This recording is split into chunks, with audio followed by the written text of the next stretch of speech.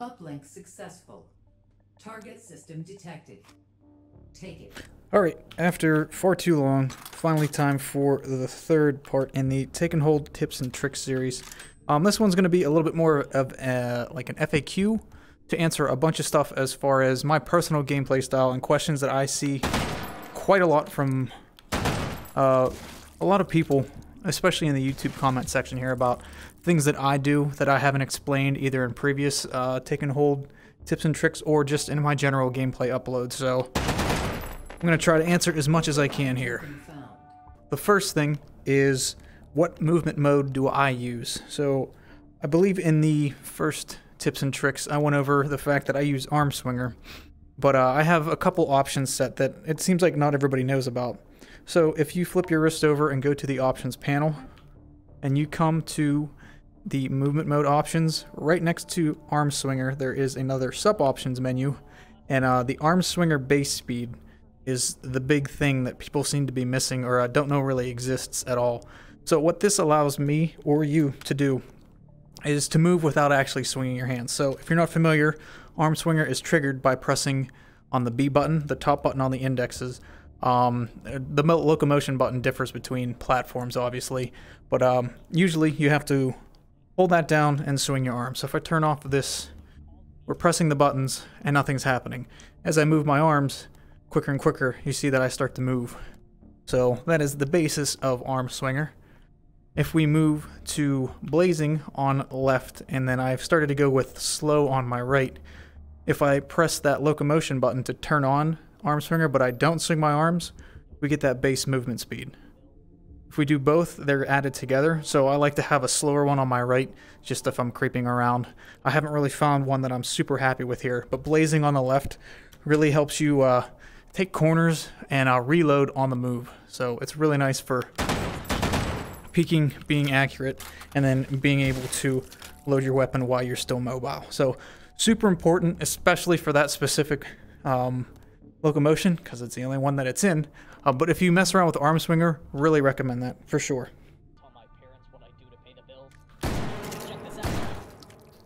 Another common question is about palming.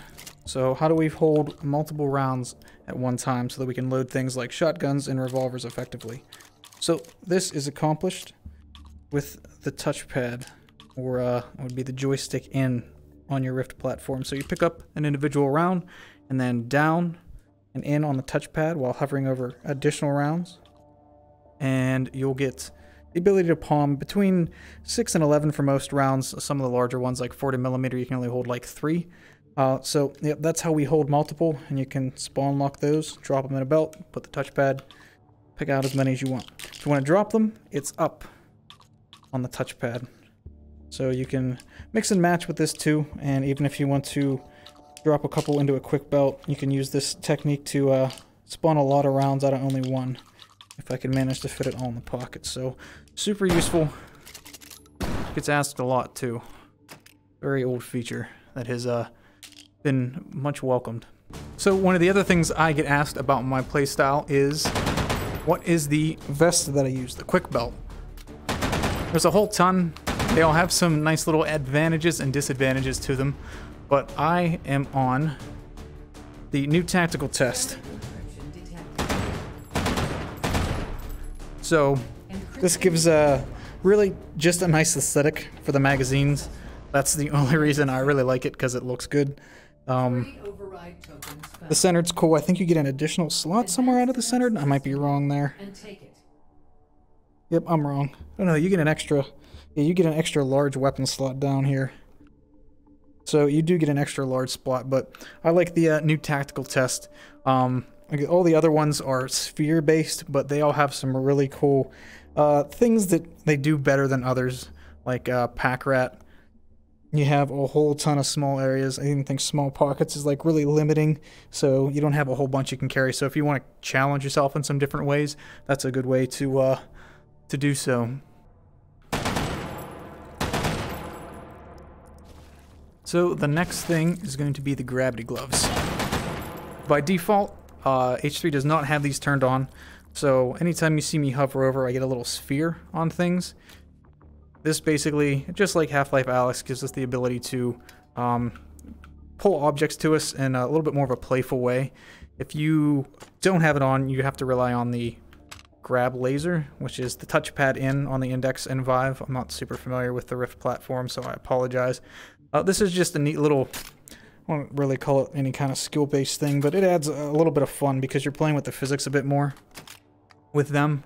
They are also found in the options panel. I'm going to make a complete fool of myself and not know where they're at right off the bat. Input and control. Oh, that is the... yeah, they are. There they are, in the bottom right. So, yeah, your gravity physics. And then there's also a difference in the flick button. So the way they work, you hold the trigger down if it's on trigger. Whenever you're pointing in the general direction of an item, you'll see it turn orange, pull towards you, and then you have to grab as it lands on you. I've never really used the grab version, but this seems to work with the grab instead of the trigger.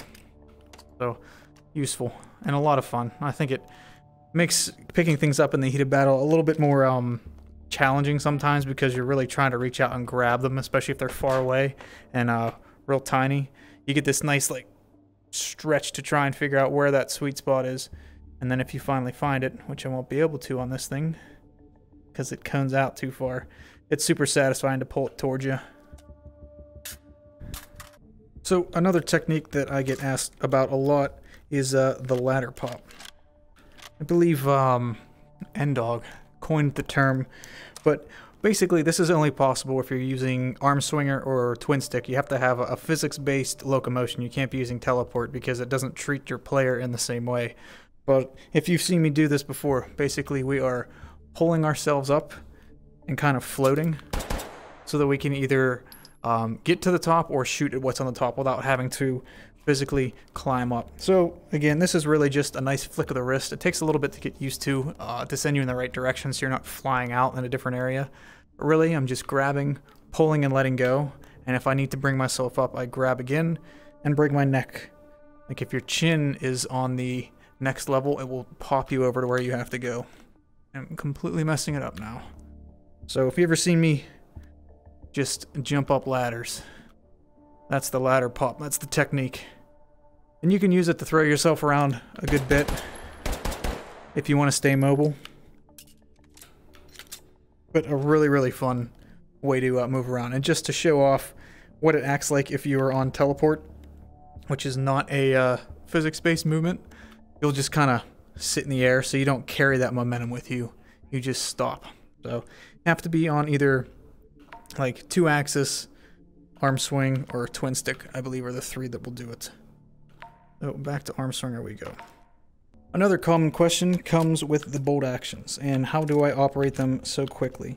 So if you're not aware, there are a few different ways to actually operate bolt handles on bolt actions.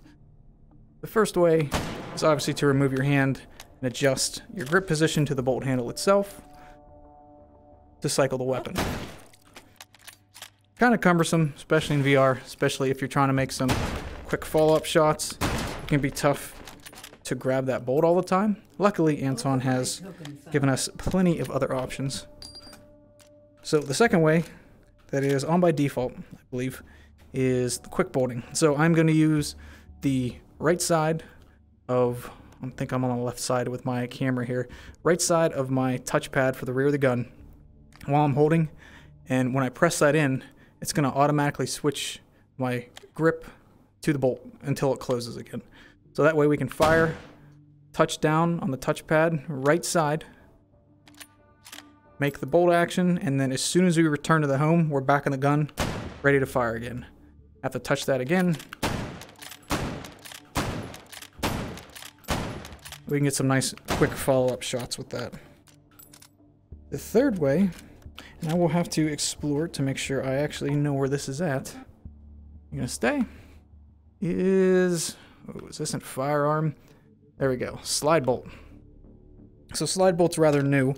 And it's a little bit different, I think, between the Vive and the Index. And I'm not really familiar with the Rift again, I apologize. But on the Index, it is a motion for you dragging your thumb from the top down to the bottom and then back to the top.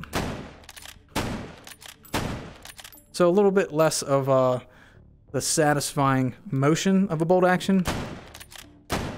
We still have to manually cycle it, so it's nice and works really well with the bipod system because you can't quite use that quick bolt with the way that the bipods are set up. And I think that you can't actually make this work unless your bolt or your firing pin is forward. So you actually have to be ready to cycle around before you can use the slide bolt feature. I believe on the Rift, or excuse me, on the Vive wands, it's circling around the top. So you would do a counterclockwise motion from 3 o'clock up to 12 over to 9 and then back around. But that was the original. I've not touched it since then. I don't know what the proper behavior is at the moment. I recommend checking out Anton's devlog for that. I'll have to link that below here. So that really is all I have for this one. Still working on what to make the next episode of this actually about, as there's quite a bit left to cover, but I'm not sure how to arrange it all properly. But if you guys still have things that you want to know, or I've missed something or did not explain something properly, please do not hesitate to ask. Stop by the stream. I will gladly answer in real time too. It's much easier to try and help during those. So until then, I will catch you guys later, I suppose. Interfacing with system node. Hold this position. Analyzing system.